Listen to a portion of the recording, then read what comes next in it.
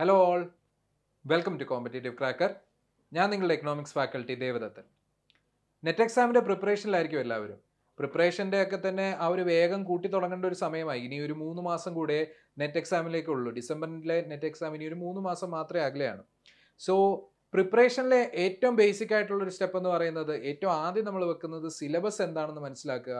And സിലബസിനകത്തെ ടോപ്പിക്കുകളെ കോൺസെപ്റ്റുകൾ ഏതാണ് ഏറ്റവും important, ഏതിൽ നിന്നാണ് ഇൻഡെപ്ത് ആയിട്ട് ചോദ്യങ്ങൾ ചോദിക്കാൻ സാധ്യതയുള്ളത് എന്നൊക്കെ ഐഡൻറ്റിഫൈ ചെയ്യുക എന്നുള്ളതാണ്.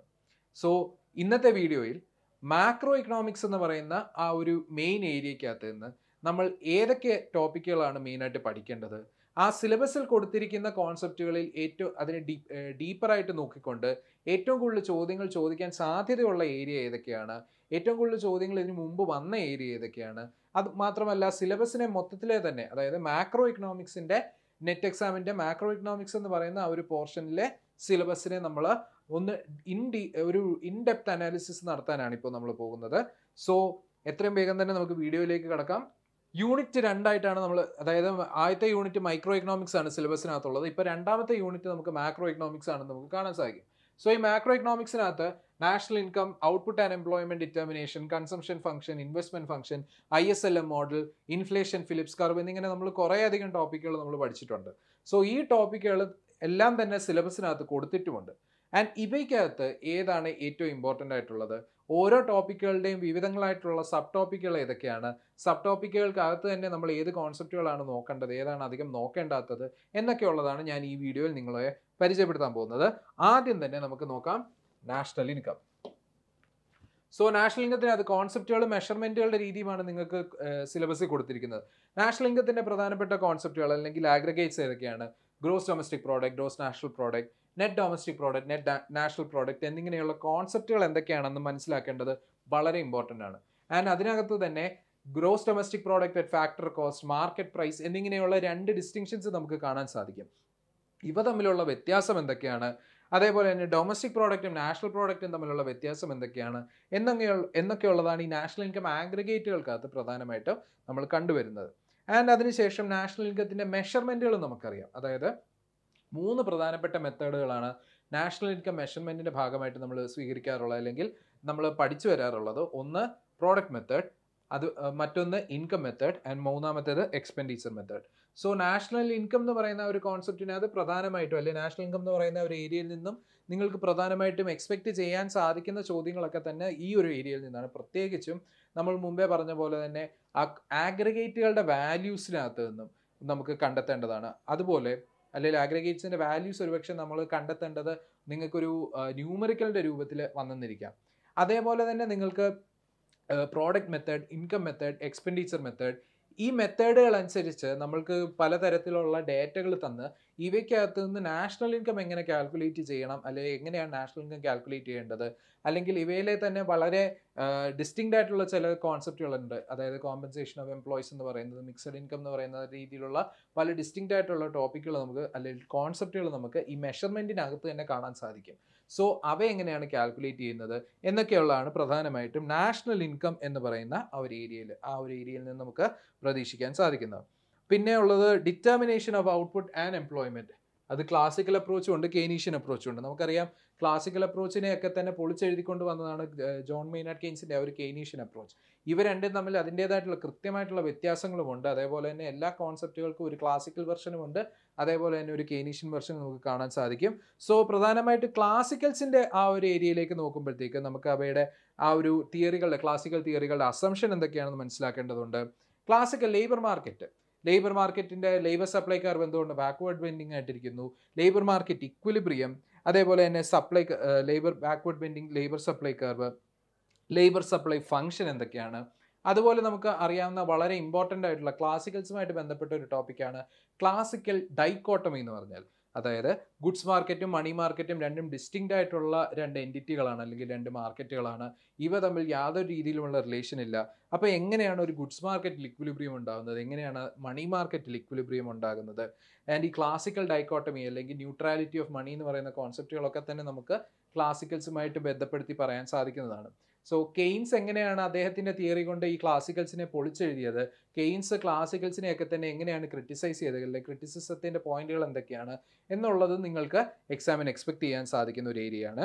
ആൻഡ് കെയ്നീഷ്യൻ തിയറിയിലേക്ക് വരുമ്പോൾ എന്താണ് അഗ്രിഗേറ്റ് ഡിമാൻഡ്, എന്താണ് അഗ്രിഗേറ്റ് സപ്ലൈ, ഇഫക്റ്റീവ് ഡിമാൻഡ് എന്തൊക്കെയാണ്, അതേപോലെ തന്നെ നമ്മൾ മുമ്പേ പറഞ്ഞ ക്ലാസിക്കൽ അപ്രോച്ചിൻ്റെ പ്രധാനപ്പെട്ട ഷോർട്ട് കമ്മിങ്സ് എന്തൊക്കെയാണ് എന്നൊക്കെയാണ് നമുക്ക് പ്രധാനമായിട്ടും കെയ്നീഷ്യൻ തിയറിയിൽ, അതായത് ഈ ഡിറ്റർമിനേഷൻ ഓഫ് ഔട്ട്പുട്ട് ആൻഡ് എംപ്ലോയ്മെൻറ്റുമായിട്ട് ബന്ധപ്പെട്ട് കെയ്ൻസിൻ്റെ തിയറീസിൽ നമ്മൾ കണ്ടുവരുന്ന ഏരിയ, അല്ലെങ്കിൽ നമ്മൾ പഠിക്കേണ്ടതായിട്ടുള്ള ഏരിയ. അടുത്തത് നമ്മൾ നോക്കേണ്ടത് വളരെ ഇമ്പോർട്ടൻ്റ് ആയിട്ടുള്ള, അതായത് നിങ്ങൾക്ക് ന്യൂമറിക്കൽസും പ്രതീക്ഷിക്കുക, അതേപോലെ തന്നെ തിയററ്റിക്കലായിട്ടുള്ള ചോദ്യങ്ങളും പ്രതീക്ഷിക്കാവുന്ന ഏരിയയാണ് കൺസംഷൻ ഫംഗ്ഷൻ. സോ ഈ കൺസംഷൻ ഫംഗ്ഷനിൽ എന്താണ് കൺസംഷൻ എന്നുള്ളത് നമുക്ക് മനസ്സിലാക്കേണ്ടതാണ്, എന്താണ് സേവിങ്സ് എന്നുള്ളത് മനസ്സിലാക്കേണ്ടതാണ്. ആൻഡ് ഇവയുടെ പ്രധാനപ്പെട്ട ബേസിക് ആയിട്ടുള്ള കോൺസെപ്റ്റ്, അതായത് APC, average propensity to consume, marginal propensity to consume, average propensity to save, marginal propensity to save, അതേപോലെ തന്നെ എന്താണ് ഓട്ടോണമസ് കൺസംഷൻ എക്സ്പെൻഡിച്ചർ, എന്താണ് മൾട്ടിപ്ലയർ എന്നൊക്കെയുള്ളത് ഈ ഇമ്പോർട്ടൻ്റ് ആയിട്ടുള്ള ബേസിക് ആയിട്ടുള്ള കോൺസെപ്റ്റ് മനസ്സിലാക്കേണ്ടത് വളരെ ഇമ്പോർട്ടൻ്റ് ആണ്. അതേപോലെ നിങ്ങൾക്ക് പഠിക്കേണ്ടതായിട്ടുള്ള ഈ ഒരു ഏരിയയിൽ നിന്ന് നിങ്ങൾ കൃത്യമായിട്ട് നോക്കേണ്ടത്, നിങ്ങൾക്ക് ഒരു ചോദ്യമെങ്കിലും എക്സ്പെക്ട് ചെയ്യാൻ സാധിക്കുന്നതുമായിട്ടുള്ള ഏരിയയാണ് കെയ്നീഷ്യൻ ലോ ഓഫ് കൺസംഷൻ, അതായത് സൈക്കോളജിക്കൽ ലോ ആയിരിക്കാം. അല്ലെങ്കിൽ നിങ്ങൾക്ക് ചോദ്യം ഈ ഒരു ഏരിയയിൽ നിന്ന് എക്സ്പെക്ട് ചെയ്യാവുന്നത് ഒന്നെങ്കിൽ ആബ്സല്യൂട്ട് ഇൻകം ഹൈപ്പോത്തസിസിൽ നിന്നോ, റിലേറ്റീവ് ഇൻകം ഹൈപ്പോത്തസിസിൽ നിന്നോ, പെർമനന്റ് ഇൻകം ഹൈപ്പോത്തസിസിൽ നിന്നോ, അല്ലെങ്കിൽ ലൈഫ് സൈക്കിൾ ഹൈപ്പോത്തസിസിൽ നിന്നോ, ഇപ്പോൾ ഈ പറഞ്ഞ 5 കോൺസെപ്റ്റുകളിൽ നിന്ന് ഏതെങ്കിലും ഒന്നുമായിട്ട് ബന്ധപ്പെട്ടതോ അല്ലെങ്കിൽ ഈ 4ൽ നിന്നുകൂടെ ചേർത്ത് കൊണ്ടുള്ള ചോദ്യങ്ങളോ നിങ്ങൾക്ക് എക്സ്പെക്ട് ചെയ്യാവുന്നതാണ്. ഒരുപക്ഷെ ഇതിൻ്റെ കോൺസെപ്റ്റ് അല്ലെങ്കിൽ ആ കോൺസെപ്റ്റുവൽ ആയിട്ടുള്ള ചോദ്യമായിരിക്കാം നിങ്ങൾക്ക് വരാൻ സാധ്യതയുള്ളത്. അതേപോലെ തന്നെ ഈ പറയുന്ന തിയറികളെ ആരാണ് ഫോർമുലേറ്റ് ചെയ്തത്, ആരാണ് ഈ പറയുന്ന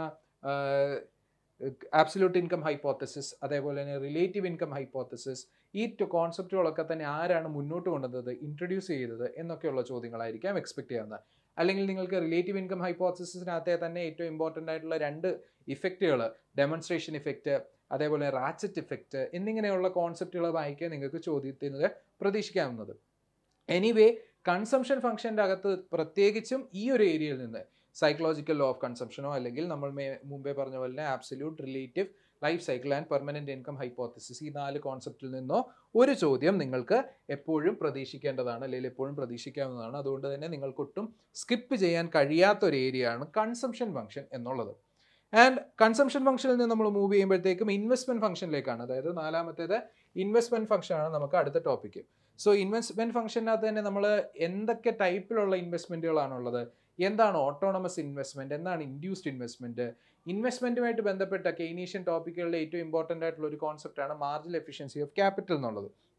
എങ്ങനെയാണ് മാർജിനൽ എഫിഷ്യൻസി ഓഫ് ക്യാപിറ്റലിൻ്റെ ഫോർമുല എന്തൊക്കെയാണ്, ആൻഡ് അതിൻ്റെ സ്ലോപ്പ് എന്താണ്, എന്തുകൊണ്ടാണ് ഡൗൺവേർഡ് സ്ലോപ്പിംഗ് ആയിട്ട് നിൽക്കുന്നത്, എങ്ങനെയായിരിക്കാം ഇൻവെസ്റ്റ്മെന്റ് ഡിമാൻഡ് കർവ് അല്ലെങ്കിൽ MEC കർവ് എങ്ങനെയൊക്കെ ആയിരിക്കാം ഷിഫ്റ്റ് ചെയ്യാൻ സാധ്യതയുള്ളത് എന്നൊക്കെയാണ് ഇൻവെസ്റ്റ്മെന്റ് ഫംഗ്ഷൻ എന്ന് പറയുന്ന ഏരിയക്കകത്ത് നിങ്ങൾക്ക് എക്സ്പെക്ട് ചെയ്യാൻ സാധിക്കുന്ന ചോദ്യങ്ങൾ, അല്ലെങ്കിൽ ആ ഒരു ഏരിയയിൽ നിന്നായിരിക്കാം നിങ്ങൾക്ക് ഇൻവെസ്റ്റ്മെന്റ് ഫംഗ്ഷൻ എന്ന് പറയുന്ന ഒരു ടോപ്പിക്കിനകത്ത് ചോദ്യങ്ങൾ വരാൻ സാധ്യതയുള്ളത്. സോ ഇൻവെസ്റ്റ്മെന്റ് ഫംഗ്ഷൻ എന്നുള്ള ഏരിയ കഴിഞ്ഞാൽ നിങ്ങൾക്ക് ഒരുപക്ഷെ ന്യൂമറിക്കൽസ് എക്സ്പെക്ട് ചെയ്യാൻ കഴിയുന്ന ന്യൂമറിക്കൽസ് വരാൻ സാധ്യതയുള്ള ഒരു ഏരിയയാണ് അടുത്തത് മൾട്ടിപ്ലയർ ആൻഡ് ആക്സലറേറ്റർ എന്നുള്ളത്. എന്താണ് ആക്സലറേറ്റർ എന്നുള്ള കോൺസെപ്റ്റ് ഒരുപക്ഷെ നിങ്ങൾക്ക് ചോദിച്ചെന്നിരിക്കാം. അല്ലെങ്കിൽ മൾട്ടിപ്ലയറുകളെ തന്നെ പലതരത്തിലുള്ള മൾട്ടിപ്ലയർ നമുക്കറിയാം, consumption multiplier, investment multiplier, government expenditure multiplier, foreign trade multiplier. So ഇവയുടെ ഫോർമുലകൾ ആൾജിബ്രിക് ഫോം വെച്ചിട്ട് തന്നെ ചോദ്യങ്ങൾ ചോദിച്ചെന്നിരിക്കാം. അല്ലെങ്കിൽ മൾട്ടിപ്ലയറിന്റെ വാല്യൂ നമുക്ക് വിവിധങ്ങളായിട്ടുള്ള വാല്യൂസ് തന്നിട്ട് കൺസംഷൻ്റെയും അതേപോലെ തന്നെ നമുക്ക് മാർജിനൽ പ്രൊപ്പൻസിറ്റി ടു കൺസ്യൂമും ഇതുപോലെയുള്ള കോൺസെപ്റ്റുകളുടെ അല്ലെങ്കിൽ ഈ പറയുന്ന വേരിയബിളുകളുടെ വാല്യൂ തന്നിട്ട് മൾട്ടിപ്ലയറിൻ്റെ വാല്യൂ കാൽക്കുലേറ്റ് ചെയ്യുക എന്നുള്ള രീതിയിൽ നിങ്ങൾക്ക് ചോദ്യം ഈ ഒരു ഏരിയയിൽ നിന്ന് എക്സ്പെക്ട് ചെയ്യാവുന്നതാണ്. അടുത്തതായിട്ട് നമ്മൾ നോക്കുന്ന ഈ 2 ഏരിയ, അതായത് demand for money and supply of money, വളരെ ഇമ്പോർട്ടൻ്റ് ആയിട്ടുള്ള ഏരിയകളാണ്. ഡിമാൻഡ് ഫോർ മണി എന്ന് പറഞ്ഞു കഴിഞ്ഞാൽ അതിനകത്ത് തന്നെ നമുക്കറിയാം ക്ലാസിക്കൽസിൻ്റെ ഒരു രീതിയിലുള്ള അപ്രോച്ച് ഉണ്ട്, കെയ്ൻസിൻ്റെ അപ്രോച്ച് ഉണ്ട്, അതേപോലെ തന്നെ കേംബ്രിഡ്ജ് വേർഷൻ വേറെ നമുക്കറിയാം, Milton ഫ്രീഡ്മാൻ്റെ quantity theory of money അറിയാം. സോ ഇങ്ങനെ പല രീതിയിലായിട്ട് ഡിമാൻഡ് ഫോർ മണിയിലെ തന്നെ പല തിയറീസ് നമ്മൾ UG ലെവലിലും PG ലെവലിലും ഒക്കെ തന്നെ നമ്മൾ പഠിക്കുന്നതാണ്. സോ അത്രയും ഡെപ്തിൽ തന്നെ നമ്മൾ നെറ്റ് എക്സാമിന് വേണ്ടിയും ഡിമാൻഡ് ഫോർ മണി എന്ന് പറയുന്ന ഒരു കോൺസെപ്റ്റ് പഠിക്കേണ്ടതാണ്. ഡിമാൻഡ് ഫോർ മണിക്ക് പ്രധാനമായിട്ട് അതിൻ്റെ ഉള്ളിൽ വരുന്ന ടോപ്പിക്കുകളിലൊന്ന് ഫിഷറിൻ ഇക്വേഷൻ, അതായത് ഫിഷറിൻ്റെ ക്വാണ്ടിറ്റി തിയറി ഓഫ് മണി വരാം. അതേപോലെ തന്നെ കേംബ്രിഡ്ജ് വേർഷൻ ക്വാണ്ടിറ്റി ഫിഷറിൻ്റെ ഇക്വേഷൻ്റെ തന്നെ കുറച്ചുകൂടി ഡെവലപ്ഡ് ആയിട്ടുള്ള അല്ലെങ്കിൽ അതിനെ കുറച്ചുകൂടെ മോഡിഫൈ ചെയ്തുകൊണ്ട് വന്ന കേംബ്രിഡ്ജ് വേർഷൻ വരാം. ഏറ്റവും ഇമ്പോർട്ടൻ്റ് ആയിട്ട് നമുക്ക് എക്സ്പെക്ട് ചെയ്യാവുന്നത് കെയ്നീഷ്യൻ ലിക്വിഡിറ്റി പ്രിഫറൻസ് ആണ്. കെയ്ൻസിൻ്റെ തിയറി ഓഫ് മണി ആയിട്ടുള്ള കെയ്നീഷ്യൻ ലിക്വിഡിറ്റി പ്രിഫറൻസ് തിയറിയാണ് നമ്മൾ ഏറ്റവും ഇമ്പോർട്ടൻ്റ് ആയിട്ട് ഈ ഒരു ഏരിയയിൽ നിന്ന് നോക്കേണ്ട ഒരു കോൺസെപ്റ്റ്. ആൻഡ് അതിനകത്ത് തന്നെ നമുക്കറിയാം transaction motive, precautionary, speculative demand for money, അതേപോലെ തന്നെ ലിക്വിഡിറ്റി ട്രാപ്പ് എന്താണ്, ഈ പറയുന്ന ഏരിയയിൽ നിന്ന് നിങ്ങൾക്ക് ഒരു ചോദ്യമെങ്കിലും എക്സ്പെക്ട് ചെയ്യാവുന്നതാണ്. എപ്പോഴും ഉള്ള എല്ലായ്പ്പോഴും ചോദ്യ പേപ്പറുകൾക്കകത്ത് മുൻകാല ചോദ്യങ്ങൾ നമ്മൾ നോക്കിക്കഴിഞ്ഞാൽ ഈ ഏരിയയിൽ നിന്ന് മാത്രം ഒരു ചോദ്യം നമ്മൾക്ക് സ്ഥിരം കണ്ടുവരുന്നതാണ്. അതേപോലെ തന്നെ ഫ്രീഡ്മാൻ്റെ ക്വാണ്ടിറ്റി തിയറി ഓഫ് മണി, എങ്ങനെയാണ് ഫ്രീഡ്മാൻ്റെ മോണിറ്ററിസ്റ്റ് അപ്രോച്ച് അല്ലെങ്കിൽ മോണിറ്ററിസ്റ്റ് സ്കൂൾ ഓഫ് തോട്ട് വെച്ചിട്ട് ഫ്രീഡ്മാൻ എങ്ങനെയാണ് ഈ ഒരു quantity theory of money, demand for മണീനെ approach ചെയ്തതെന്നുള്ളത് മനസ്സിലാക്കേണ്ടതാണ്. അതേപോലെ റീസെൻ്റ് ആയിട്ട് അതിനുശേഷം വന്ന കുറച്ച് ഡെവലപ്മെൻറ്റുകളുണ്ട്. അതായത് ടോബിൻ്റെ പോർട്ട്ഫോളിയോ അപ്രോച്ച് ഉണ്ട്, ബോമോളിൻ്റെ ഇൻവെൻ്ററി അപ്രോച്ച് ഉണ്ട്. സോ ഡിമാൻഡ് ഫോർ മണിക്കകത്ത് പ്രധാനമായിട്ടും നിങ്ങൾ പഠിക്കേണ്ടത് അല്ലെങ്കിൽ ഡിമാൻഡ് ഫോർ മണിയിൽ പ്രധാനമായിട്ടും നിങ്ങൾ നോക്കി വെക്കേണ്ട ടോപ്പിക്കുകളിലൊന്ന് കെയ്നീഷ്യൻ ലിക്വിഡിറ്റി പ്രിഫറൻസ് തിയറി. അതിനകത്ത് തന്നെ ലിക്വിഡിറ്റി ട്രാപ്പുമായിട്ട് ബന്ധപ്പെട്ട ചോദ്യങ്ങൾ വന്നേക്കാം. ഫിഷറിൻ്റെയും അതേപോലെ കേംബ്രിഡ്ജ് വേർഷനും നിങ്ങൾ പഠിക്കേണ്ടതാണ്. അതേപോലെ തന്നെ ഫ്രീഡ്മാൻ്റെ quantity theory of money approach നിങ്ങൾ മനസ്സിലാക്കേണ്ടതാണ്. സപ്ലൈ ഓഫ് മണിയിലേക്ക് വരുമ്പോൾ, അതായത് ഇപ്പോൾ നമ്മൾ പറഞ്ഞ ഡിമാൻഡ് ഫോർ മണി എന്ന് പറയുന്ന ഏരിയയാണ്, അത് നമ്മൾ സപ്ലൈ ഓഫ് മണിയിലേക്ക് വരുമ്പോൾ മണി സപ്ലൈയുടെ കമ്പോണൻറ്റുകൾ എന്തൊക്കെയാണ്, M1, M2, M3, M4 എന്ന് പറയുന്ന മെഷറുകൾ, ഹൈ പവേർഡ് മണി എന്ന് പറയുന്ന കോൺസെപ്റ്റ് എന്താണ്, മണി മൾട്ടിപ്ലയർ എന്ന് പറയുന്ന കോൺസെപ്റ്റ് എന്താണ്, ഇങ്ങനെയുള്ള ബേസിക് ആയിട്ടുള്ള കോൺസെപ്റ്റാണ് പ്രധാനമായിട്ട് നമ്മൾ പൊതുവേ മണി സപ്ലൈ എന്ന് പറയുന്ന ആ ഒരു ഏരിയയിൽ നിന്ന് നമുക്ക് എക്സ്പെക്ട് ചെയ്യാൻ സാധിക്കുന്നത്. And demand for money, supply of money കഴിഞ്ഞ് പിന്നെ വരുന്നത് മാക്രോ എക്കണോമിക്സിൽ നമ്മൾ മുമ്പേ പറഞ്ഞ മെയിൻ ടോപ്പിക്കുകൾക്കകത്തെ തന്നെ ഏറ്റവും പ്രമുഖമായിട്ടുള്ള ഒരു ടോപ്പിക്കാണ് ISLM അപ്രോച്ച്. അതായത് ഹിഗ്സ് ഹാൻസൺ അപ്രോച്ച് എന്ന് അല്ലെങ്കിൽ ഹിഗ്സ് ഹാൻസൺ മോഡൽ നമ്മൾ പറയുന്ന ISLM മോഡലിനെ നമ്മൾ വളരെ ഇമ്പോർട്ടൻ്റ് ആയിട്ട് തന്നെ മനസ്സിലാക്കേണ്ടതാണ്. ISLM മോഡൽ നമ്മൾ ബാലൻസ് ഓഫ് പേയ്മെൻറ്റിൻ്റെ ഒരു അപ്രോച്ച് വെച്ചിട്ട് നമ്മൾ പഠിക്കേണ്ടതാണ്. അത് ഇൻ്റർനാഷണൽ എക്കണോമിക്സിലും നമ്മൾ ആ ഒരു ചോദ്യങ്ങൾ വരാൻ സാധ്യതയുള്ളതാണ്. ആൻഡ് ISLM മോഡലിനകത്ത് എന്താണ് IS കർവ്, IS കർവിൻ്റെ സ്ലോപ്പ്, അവയുടെ ഷേപ്പ്, ആൻഡ് എങ്ങനെയാണ് IS കർവുകൾ ഷിഫ്റ്റ് ചെയ്യുന്നത്, അതേപോലെ തന്നെ LM കർവ് എന്താണ്, LM കർവിൻ്റെ slope, LM കർവിൻ്റെ shape, and എന്തുകൊണ്ട് എങ്ങനെയാണ് LM കർവിൽ ഷിഫ്റ്റ് ഉണ്ടാകുന്നത്, ആൻഡ് അതുപോലെ തന്നെ മോണിറ്ററി പോളിസിയും ഫിസിക്കൽ പോളിസിയും അപ്ലൈ ചെയ്യുമ്പോൾ എങ്ങനെയായിരിക്കാം ഇക്കോണമിയിൽ അത് ബാധിക്കുന്നത്, ISLM കർവിൻ്റെ അനാലിസിസിൽ എങ്ങനെയായിരിക്കാം ഇക്കോണമിയിൽ അവിടെ ചേഞ്ച് ഒക്കെ ഉണ്ടാകുന്നത്, IS കർവിൻ്റെ LM കർവിൻ്റെയും ഷേപ്പുകളുടെ വ്യത്യാസം അനുസരിച്ച് എങ്ങനെയായിരിക്കാം മോണിറ്ററി പോളിസി ഫിസിക്കൽ പോളിസി ഒക്കെ തന്നെ ഇഫക്റ്റീവ് ആകുന്നത് എന്നൊക്കെ നമ്മൾ മനസ്സിലാക്കേണ്ടത് വളരെ ഇമ്പോർട്ടൻ്റ് ആണ്. എന്താണ് ക്രൗഡിങ് ഇൻ, എന്താണ് ക്രൗഡിങ് ഔട്ട്, എക്സ്പാൻഷണറി പോളിസികൾ, അതായത് എക്സ്പാൻഷണറി ഫിസിക്കൽ പോളിസി അല്ലെങ്കിൽ കോൺട്രാക്ഷണറി ഫിസിക്കൽ പോളിസി വരുമ്പോൾ എന്തൊക്കെയായിരിക്കാം ചേഞ്ചസ് സംഭവിക്കുന്നത് എന്നൊക്കെ നമ്മൾ വളരെ കൃത്യമായിട്ട് മനസ്സിലാക്കേണ്ട വളരെ ഇമ്പോർട്ടൻ്റ് ആയിട്ടുള്ള ഒരു ഏരിയ തന്നെയാണ് നമുക്ക് ISLM കർവിൻ്റെ ആ ഒരു ഏരിയ. ആൻഡ് അടുത്തതായിട്ട് നമ്മൾ നോക്കുന്നത് ഇൻഫ്ലേഷൻ ആൻഡ് ഫിലിപ്സ് കർവ് എന്ന് പറയുന്ന കോൺസെപ്റ്റാണ്. എന്താണ് ഇൻഫ്ലേഷൻ? ഇൻഫ്ലേഷൻ തന്നെ നമുക്ക് പല തരത്തിലുണ്ട്. അതായത് അതിൻ്റെ ഗ്രാവിറ്റിക്ക് അനുസരിച്ച്, പ്രൈസ് ലെവലിലെ വളർച്ചയിലെ ഗ്രാവിറ്റിക്ക് അനുസരിച്ച് നമ്മൾ ഇൻഫ്ലേഷനെ നമ്മൾ ക്രീപ്പിംഗ് എന്നും റണ്ണിങ് എന്നും ഹൈപ്പർ ഇൻഫ്ലേഷൻ എന്നും തരംതിരിക്കും. അതുപോലെ തന്നെ ഇൻഫ്ലേഷൻ്റെ കോസസിനനുസരിച്ച് നമ്മൾ ഡിമാൻഡ് പുൾ ഇൻഫ്ലേഷൻ എന്നും കോസ്റ്റ് പുഷ് ഇൻഫ്ലേഷൻ എന്നും ഒക്കെ തന്നെ നമ്മൾ വിളിക്കാറുണ്ട്. സോ ആ കോൺസെപ്റ്റുകൾ എന്തൊക്കെയാണെന്ന് നമ്മൾ വളരെ കൃത്യമായിട്ട് മനസ്സിലാക്കേണ്ടതാണ്. എന്താണ് വേജ് പ്രൈസ് സ്പൈറൽ എന്നുള്ളത് നമ്മൾ മനസ്സിലാക്കേണ്ടതാണ്. അതേപോലെ തന്നെ ഇമ്പോർട്ടൻ്റ് ആയിട്ട് നമുക്ക് ചോദ്യങ്ങൾ ചോദിക്കുന്ന ഏരിയയാണ് ഫിലിപ്സ് കർവ് എന്ന് പറഞ്ഞാൽ. ഫിലിപ്സ് കർവിൽ നിന്ന് നിങ്ങൾക്ക് ഒരു ചോദ്യം നിങ്ങൾക്ക് എക്സ്പെക്ട് ചെയ്യാവുന്നതാണ്. ഫിലിപ്സ് കർവിനെ ഇൻഫ്ലേഷനും അൺഎംപ്ലോയ്മെൻറ്റും തമ്മിലുള്ള നെഗറ്റീവ് റിലേഷനെ സൂചിപ്പിക്കുന്ന ഫിലിപ്സ് കർവ് അവ ലോങ് റണ്ണിലും ഉണ്ട്, അതേപോലെ തന്നെ ഷോർട്ട് റണ്ണിലും ഉണ്ട്. അപ്പോൾ അഡാപ്റ്റീവ് എക്സ്പെക്ടേഷൻസും റാഷണൽ എക്സ്പെക്ടേഷൻസ് ഈ കോൺസെപ്റ്റുകൾ എന്തൊക്കെയാണ്, and short run Philip കർവും long run Philips കർവും തമ്മിലുള്ള റിലേഷൻ, അവയുടെ ബന്ധം എന്തൊക്കെയാണ് എന്നൊക്കെയുള്ളതായിരിക്കും പ്രധാനമായിട്ടും നമുക്ക് ഇൻഫ്ലേഷൻ ആൻഡ് ഫിലിപ്സ് കർവ് എന്ന് പറയുന്ന ആ ഒരു കോൺസെപ്റ്റിനകത്ത് അല്ലെങ്കിൽ ആ ഒരു ഏരിയക്കകത്ത് നമുക്ക് ചോദ്യങ്ങൾ വരാൻ സാധ്യതയുള്ള, അല്ലെങ്കിൽ നമുക്ക് ആ ഏരിയക്കകത്ത് നിന്നും ചോദ്യങ്ങൾ വരാൻ സാധ്യതയുള്ള സബ് ടോപ്പിക്കുകൾ. പിന്നെ നമ്മൾ നോക്കുന്നത് പ്രധാനമായിട്ടും business cycle, monetary and physical policy, rational expectation, hypothesis. ഈ റാഷണൽ എക്സ്പെക്ടേഷൻ ഹൈപ്പോത്തസിസ് യഥാർത്ഥത്തിൽ നമ്മൾ ഈ പറയുന്ന ഫിലിപ്സ് കർവ് അനാലിസിസിനകത്ത്, അതായത് ഇൻഫ്ലേഷൻ ഫിലിപ്സ് കർവ് അനാലിസിസിൻ്റെ ആ കോൺസെപ്റ്റ് പറഞ്ഞു. റാഷണൽ എക്സ്പെക്ടേഷൻ, അതേപോലെ തന്നെ അഡാപ്റ്റീവ് എക്സ്പെക്ടേഷൻസ് ഒക്കെ നമ്മൾ ഓൾറെഡി പറഞ്ഞു. ഇനി നമ്മൾ നോക്കുന്നത് ബിസിനസ് സൈക്കിളാണ്.